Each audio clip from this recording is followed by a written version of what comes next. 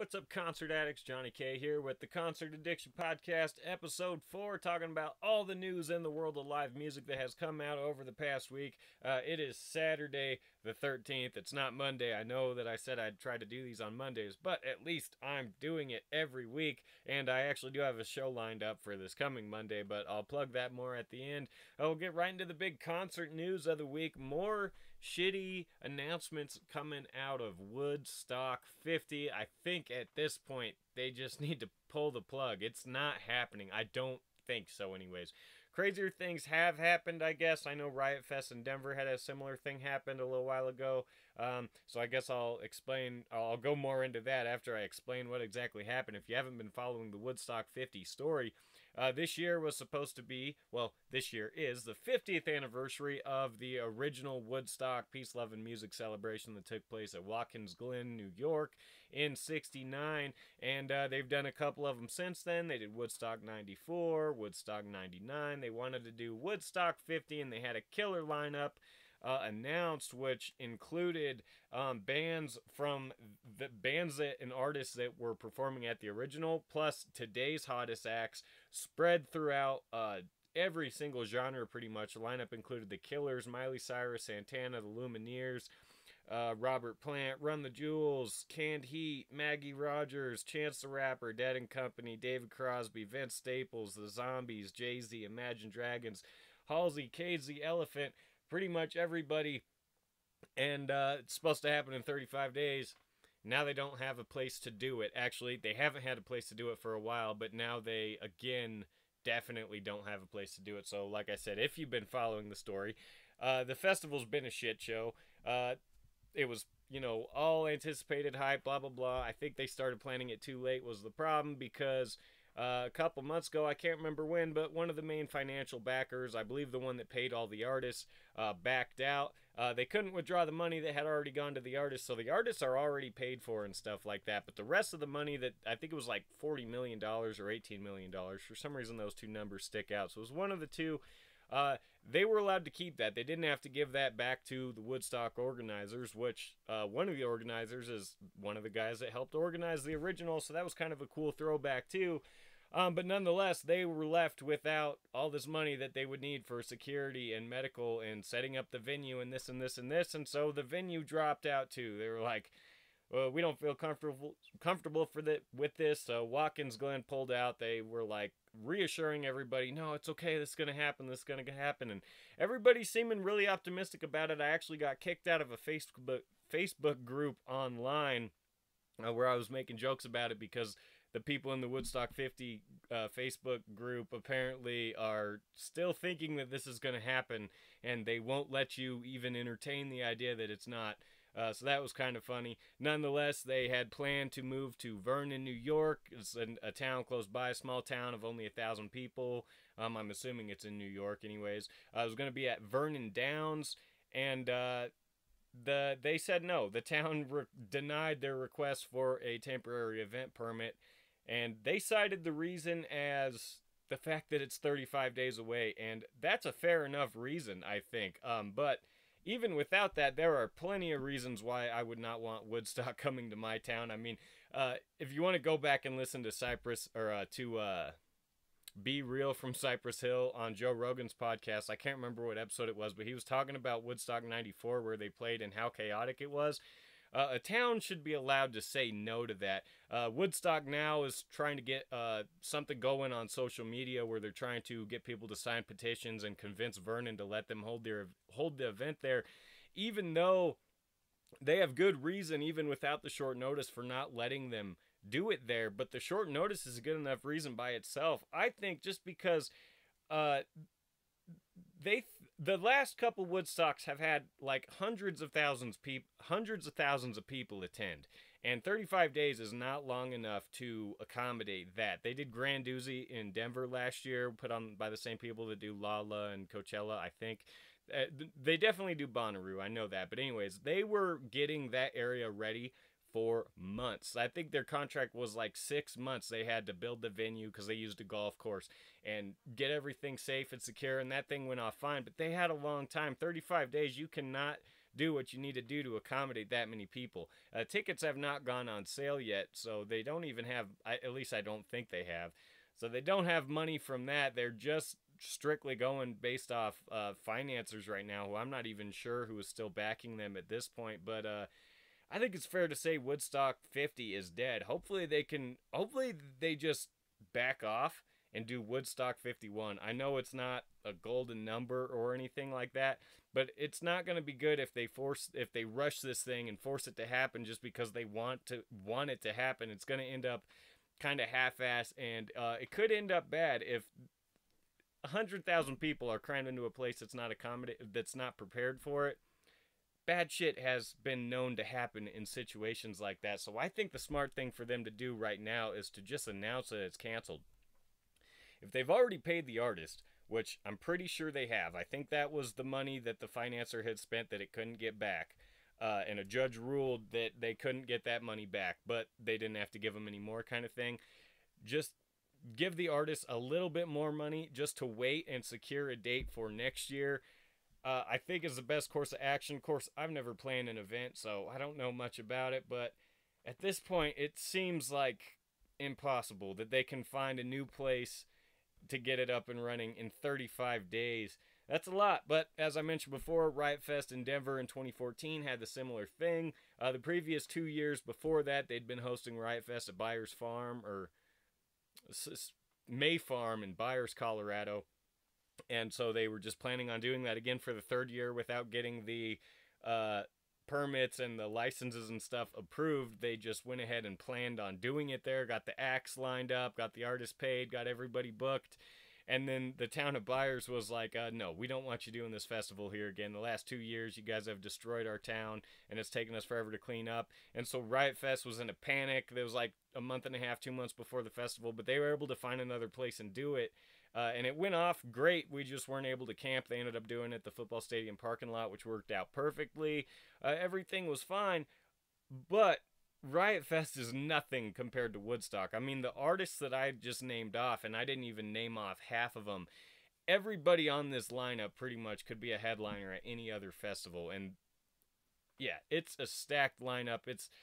This thing is huge, and if they're going to do it, I think they just should do it right. And if that means waiting a year, that's fine. I mean, who cares that they don't get to celebrate 50 on 50? Maybe instead of doing a Woodstock festival this year, why don't they, instead of doing it in 35 days or whenever they plan on having this happen, why don't they try to do something towards the end of the year, that's not a giant festival, that's just a celebration of Woodstock? They can still call it Woodstock 50, but what if you just brought back like Santana and Canned Heat and like David Cross or whatever, some of the original artists, and just do a celebration, schedule it towards the end of the year so we'll have plenty of time to plan for it, and then next year, or maybe 55 or 60, they can even though some of these guys might not still be there by then, but then they can plan on doing a big celebration festival. I understand wanting to honor the event, but this just does not seem smart at this point to keep chugging along. It's not quite Fire Festival, right? Because artists have already been paid and things like that, and they haven't sold tickets to anybody yet. But if you just, when I compare things to Fire, I'm really just talking about shit shows. And this seems like a shit show. Yeah, I know it's not a scam, it's not anything like Fire, but it's a shit show like Fire. So there you go. I think Woodstock 50 should just die, unfortunately. And yeah, moving on. The next big news story that people have been talking about, I'm not entirely sure when this happened. I think it was 2 weeks ago, something like that. Before I did the last podcast, I think, the Illinois State Fair had announced that they were dropping the Confederate Railroad from their concert lineup because of the band's name. Because they haven't been touring under that name for 30 or 40 years or something like that. Yeah, who knows? This is the political correct time that we're in right now. And I understand people being offended, blah, blah, blah, whatever. But you can't ask a band to change their name. And this whole thing started because somebody wrote an article about it. It's not even like there was some big public outcry or anything like that. Some blogger wrote about how the Illinois State Fair should not have a band called the Confederate Railroad included in their lineup because it's racist it has racist implications and things like that. And I don't even know how viral it started to go. I don't know. I didn't see it at all. The first news I saw was that they were dropping them. So I don't even know that there was some big giant outcry. It seems like they might have dropped them to get in front of some big outcry, which is unfortunate, but I'm not going to talk about this too much because both parties have already moved along. The Confederate Railroad was not even a headliner at the event. They were going to be part of a 90s country night, which featured Shenandoah and like Joe Diffie or someone else, I think. I'm not sure on that. And Confederate Railroad. And they dropped them off, but they were upset about it, obviously, but they've planned another show in that area at a Harley Davidson venue. I'm not entirely sure where, but it's near where they were going to play at the state fair, sorry. And they said that after the fair dropped them, and they saw, because there was a lot of people coming out in support of them. I didn't see anybody coming out in support of the fair, but there was a lot of people coming out in support of them, and so they wanted to pay those people back, so they announced another show in the area, and it's all going to charity, and I think that's awesome. Yeah, I think it's dumb that they kicked them off just because of their name. You can't expect a band to change their name just because of what it used to mean. And, I mean, everybody views that word differently, I guess, Confederate, but the Illinois State Fair featured Brantley Gilbert last year as one of the headliners, one of the main acts. And I love Brantley Gilbert. He's one of my favorite. He's by far, probably, besides Tommy Lee, the coolest musician that I've had a chance to meet. I love him. I love all his songs. I'm putting this out there so I'm not, like, it doesn't seem like I'm going after him or anything like that. But I'm a big fan of Brantley Gilbert, right? But a lot of his merchandise features the Confederate flag on it. And that's clearly just because he does not view it as a racist symbol the way that other people view it. And that's perfectly fine. But there was absolutely no outcry I saw last year about them having him play the fair. Just because this band has this word in its name. I mean, at this point, you can't, if you're the Confederate Railroad, you can't change your name at this point. You've been touring and releasing music for this long. You're just stuck with it. And so it's unfortunate for them that times have shifted as such that we have to be offended by things that have been happening a certain way for a long time that have no connections to racism or anything like that besides besides their name. That's it. It's like, I feel bad for it's like, I hear stories all the time about people who are named ISIS or people who are named, Trump or something like that, getting harassed just because they share a name. This is kind of like, it reminds me of that because people weren't fine with it, but you didn't hear anything. People didn't complain about this band's name for a big stretch of time, and now it's starting up again just because we're in this hypersensitive time. And maybe that's correct, maybe it's not entirely sure. I just think it's kind of unfair for the state fair to do this, but like I said, whatever. The fair's moving on, Confederate Railroad's moving on. The more we spend time talking about shit like this, the more shit like this is just going to happen. I guess if you want to avoid this, don't give yourself a controversial name in the first place. But at the same time, it's America. You should be allowed to do that if you want. The worst thing, like I said, the only thing I don't like about this is they signed them and then pulled it out. If they had, if like Confederate Railroad reached out and said, hey, we want to play the fair, and then the fair said no because of your name, then that'd be a different story, right? Would be like, all right, the fair has the right to turn away anybody they want for whatever reason. But this isn't the case. They clearly had no problem with it. It was one article that changed their mind, and it seemed like they were trying to beat some sort of public outcry, similar to what's been happening all over the place, right? Whether it's someone getting fired from a TV show or fired from a movie or fired from whatever. It's just these companies or the people behind these things trying to get out in front of negativity. And so I guess that's fair, whatever. It's over with, though. Next story involving country artists also. Garth Brooks, who is in the middle of his 3-year massive nationwide stadium tour. He's going to be playing about 10 football stadiums every year for the next 3 years. He's already done a handful this year, including Denver, where I saw him, and it was fantastic. He has announced that while that tour is going on, he's going to be doing another tour kicking off this coming week in Chicago. a dive bar tour honoring a song that he dropped with Blake Shelton, I think, called Dive Bar. He's going to be playing venues that are way smaller than anything he's played in the last probably 20 years.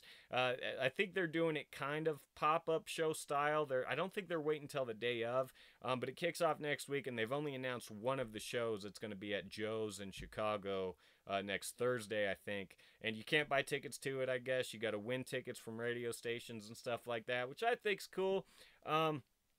And yeah, they said that there's going to be 6 other dates, but we don't know when or where, what cities, which venues, anything like that. So that'll be interesting to see. My guess would be he won't go to places where he's going on the big stadium tour. But I wish he does, because I would love to see him at the Grizzly Rose, especially since he mentioned the Grizzly Rose during his performance, and he did come up playing bars like that, which was one of the main reasons he's doing this. But the fact that he's doing this, I think it's fantastic. I love seeing giant artists in small venues just because of the intimate feeling about it, and it's more special. I saw Dave Chappelle in like a 200-seater. I saw Blake Shelton at the Grizzly Rose, which holds about 2,000 people, but he's used to playing, arenas that hold like 30,000 people. So that was cool. I've seen big names in small spots, and that's always fun. And for Garth Brooks to do this is crazy, because he's got to be the most in-demand artist, at least in my area, for sure, because the Rolling Stones announced a tour at Mile High, and those tickets sold out pretty quick, right? But it wasn't an in-the-round show, and there were sections that didn't, like, there were sections where tickets were still available. It didn't totally sell out like the Garth Brooks show did, and it was an in-the-round show, 84,000 people or something like that, sold out in one day. And so the fact that this guy is going to be playing dive bars, that's cooler than Lady Gaga playing dive bars, even though that was awesome too. I just love artists returning to their roots. There's something special about it, and obviously, he's going to have to be stripped down. He's not going to have a whole big giant stage to run around on, and he's not going to be playing to people all around him. He's just going to be playing to people right in front of him. Something that he hasn't had to do in a while, and I think it'll be interesting, but I think it's definitely an awesome move, and it's definitely, I see it as a selfless move too, because yeah, he's getting good press for it, but he gets good press all the time anyways. People love that dude, and he's really just doing this for the fans. It seems like that to me anyway. So yeah, Garth Brooks heading out on 6 dates for a dive bar tour, playing intimate shows.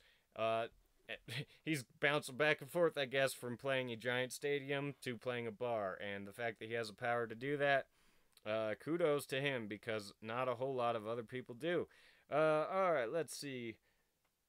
Not too bad, right? 18 minutes right now, so I'm going to keep going. I'm probably only going to go for about half an hour, because I am going to do a show on Monday, even though I think I'll have more stuff to talk about on Monday, because I think there's some news dropping. We'll leave some of this. If I don't get through it, I'm not worried. So we're shooting for a half hour. Let's try to get through a couple more stories. Eddie Money has canceled his 2019 tour plans. I don't know if you heard about some of the health problems he was having. He had like a heart valve surgery or something like this. It was something we talked about on one of the last podcasts that I did with Chris Stackrack Hoover. Eddie Money was supposed to have an open heart surgery and didn't. His doctors recommended that he have this like right away, and he was like, no, I got to play some shows this weekend. And so he scheduled the surgery for like a week after the shows, and the doctors weren't real cool with that, but it showed how much of a rock star he was, and I thought it was the truest dedication to the fans that you can show. And he did have that surgery. Then after the surgery, I guess he came down with pneumonia and has just been feeling real shitty, so they've announced that he's done for the rest of the year, which is kind of unfortunate, but I don't really think that this is attributed to him pushing back that surgery. The sounds, I mean, I'm not a doctor, but this sounds to me like something that probably would have happened either way. So in my mind, I'm glad that he played those 2 shows when he was recommended not to, because, I mean, I don't know entirely what causes you to get pneumonia after having a surgery, but I think this probably would have happened either way. So I think it's a good thing that he squeezed those 2 shows in beforehand. The statement from Eddie's team says Eddie Money developed pneumonia while in the hospital after his heart valve procedure. He is now on the mend, but unfortunately he had to cancel his summer concerts, a first for him in his 40-plus year career. He needed the extra time to fully rest and recuperate, and he hopes to be back later this year to promote his new album, Brand New Day, and also the premiere of the second half of his reality show, Real Money. And Brand New Day is due out July 19th. I don't know that that's got bumped, although that I heard that it did, but regardless, maybe it didn't. Sucks that he's not. I hope that they did bump the album back. I should have looked that up. I don't know if they bumped the album release back or not, but hopefully they did so that he can tour as that's happening, because I think that'd be cool for him to do, because it's going to help him get that album pushed out the doors right out the gate, because Eddie Money his name doesn't carry as much of a draw as it used to. So if you go see him in concert, or if you hear that he's coming near town, then you might want to go grab his new album. And it doesn't mean as much if you do that and the album's already been out for a while. They want to try to chart it, I'm guessing. So hopefully they can figure out a tour plan and maybe push the album release back to the kickoff of the tour. I'm not entirely sure what dates he had to cancel. I think he had them just scheduled through July and August. So if the doctors give him the okay, maybe he could come back before the end of the year and do like a fall-winter tour. I think that would be awesome. And yeah, this sucks. Eddie Money is one of the best free live performances that I've ever seen. He's a very good live performer in general, but the quality of the show that he put on, and I was attending it for free, was insane. I saw him at the Taste of Fort Collins, I believe it was last year. Yeah, I think it was a Taste of Fort Collins free event that they put on. I mean, you have to pay to get in, but all the concerts are free inside. It was like $5 or something, and he crushed it. He did not phone it in at all. Sometimes you go to these free festivals and the artists are just kind of up there playing the hits, making it short, just kind of skipping through fast as they can. And he did not half-ass it at all. He was 100% there. He was dancing around, going crazy, pandering. And then at the end, he jumped off the stage and started meeting fans. But my wife was like 8 months pregnant at the time, and we'd been standing all day, so I didn't feel like waiting in line, so I didn't get to meet him, but hopefully he recovers from this so that he can come back through my area and that I do get the chance to meet him, because he's one of these underrated guys who just does not have the name recognition and name power that he should, in my opinion. I think he's got some of the most iconic sing-along classic hits of all time that everybody knows every single word to, even if you don't know that you do. Once you start hearing 2 tickets to paradise, you know every word. Even if I say Eddie Money and you go, who's that? Once I start belting out his songs, you're going to know. And the man's a force of nature on stage, so hopefully he can kick this thing. I think he'll be able to, and I think we'll be hearing a lot more from Eddie Money in the coming years. All right, let's see if I can do one more story, because we got time for it. Another shitty medical story involving a legendary performer, Stevie Wonder. He hasn't had to cancel any dates necessarily, but he has had to hold off on planning new dates. He's getting a kidney transplant. I'll just start by reading the statements on that one. And this, he said during a concert, as far as I know, there hasn't been any like press releases or anything like that from him or his team, but this is what he said on stage at a recent concert. So what's going to happen is this: I'm going to have surgery. I'm going to have a kidney transplant in September of this year. I messed that up. Apologies. He started by saying, I'm taking a break from performing, and then he went on to say that he's undergoing surgery. So like I said, there hasn't been like more details on that, but just that he's not probably going to be planning any more shows for the rest of the year, which kind of sucks because he's been on a roll this year. He played Red Rocks for the first time. That's amazing that somebody as high profile as him has never played Red Rocks before. He brought Usher out on stage, and I heard he blew everybody away. He came through last year to Grand Doozy. He was one of the headliners in Colorado too, so he's been coming through my area quite a bit.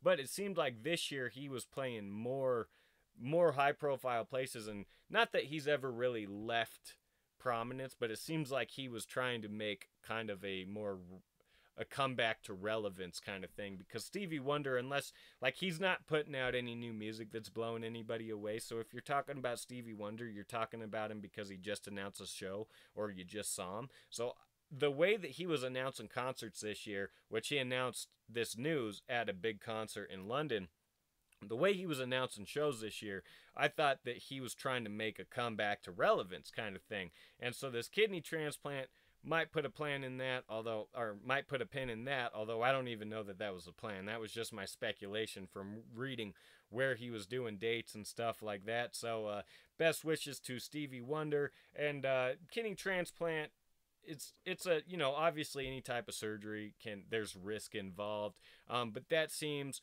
fairly routine, and obviously someone like him is going to have the best doctors, so hopefully there's no complications and he can just hit the road hard next year, because he's got to be looking to hang it up soon. I don't know that someone like him will ever do like a farewell tour. I think he'll just start playing less and less shows, which is honestly kind of what I thought we were getting this year with what I was talking about before as a return to relevance. I thought he was going to be playing a bunch of shows this year, next year, so he can start kind of decreasing the amount that he plays. So maybe here in a couple years we'll just get to see him at Madison Square Garden or at Red Rocks or at a Wembley Stadium or something like that.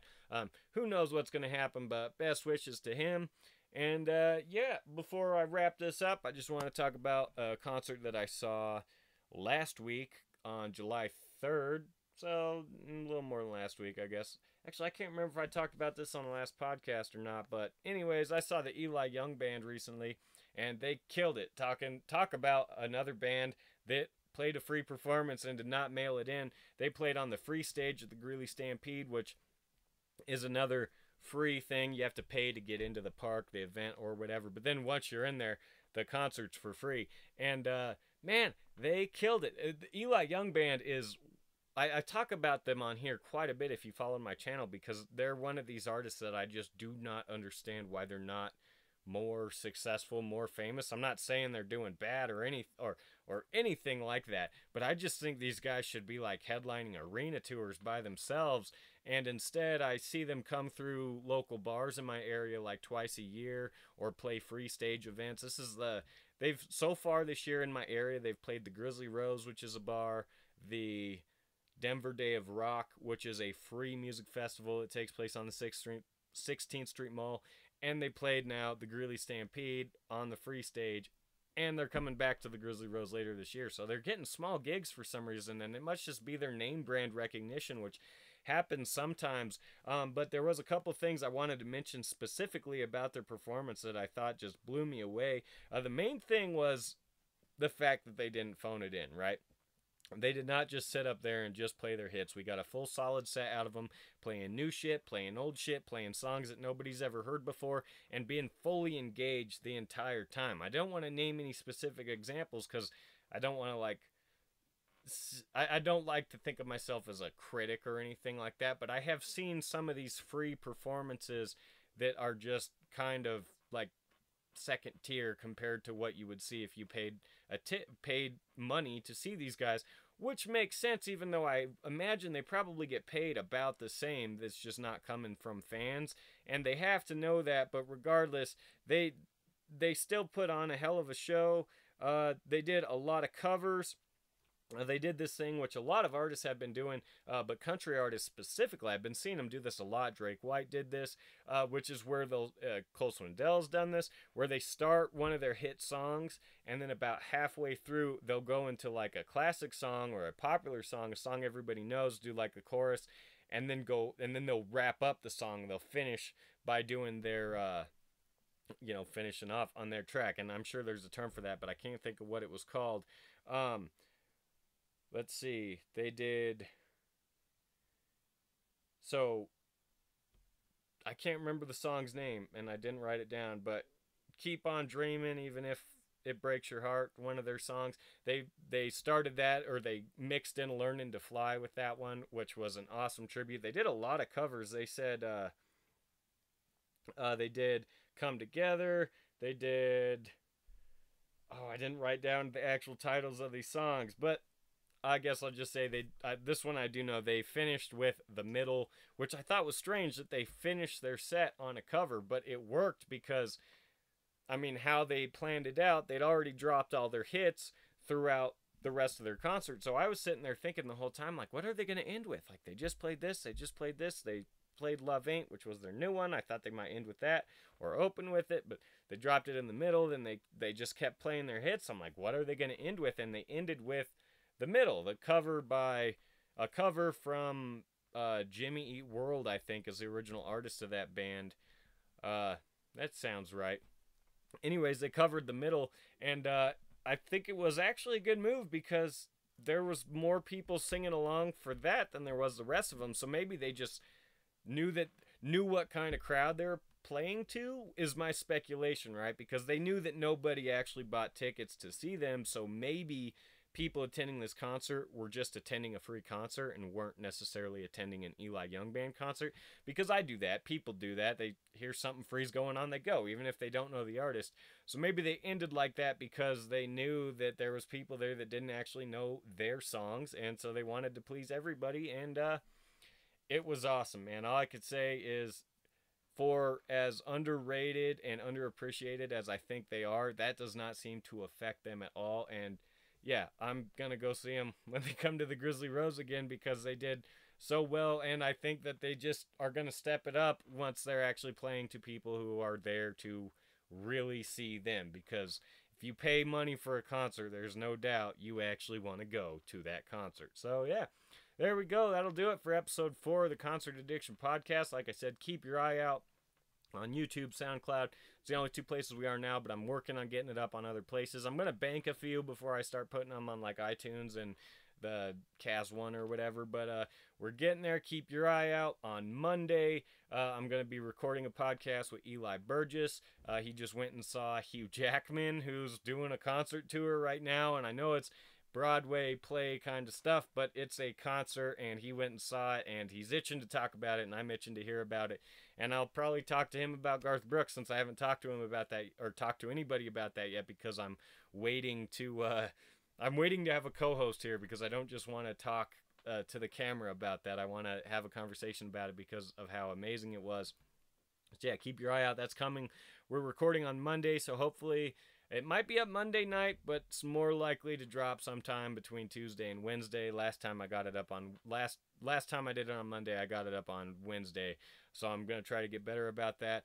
But until then, make sure to check out our Facebook page, facebook.com/concertaddiction, and our website, concertaddiction.com, and you'll never miss anything going on in the world of live music. Specifically, our Facebook page, we post every single day, all the news dropping, whether it's a festival lineup or something viral happening.